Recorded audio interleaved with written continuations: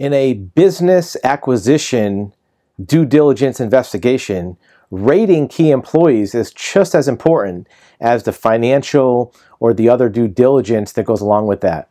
Identifying the key roles of key people in that acquired company is important, by title or not. You want to look at the GM or other executives, but there may be other key roles and key employees that may not have the elevated title that you normally look for.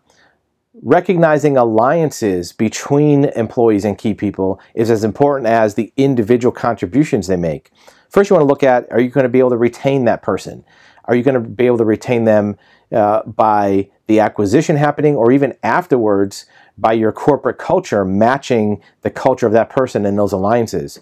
Future development of people might also be worthy of due diligence. Maybe there's a person who's kind of underrated or kind of an underdog in that company, but you know has potential that you can develop that individual into your corporate culture.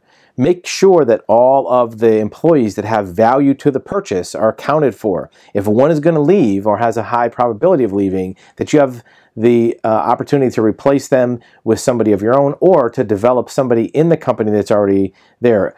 Taking a look at whether or not an individual's contributions to the acquired firm are going to increase or decrease after the acquisition is important. If your corporate culture, your management style, or your business economy of scale will affect a person's contribution, knowing what the net contributions of everybody will compare with the prior company is an important thing to keep aware of prior to making the acquisition happen.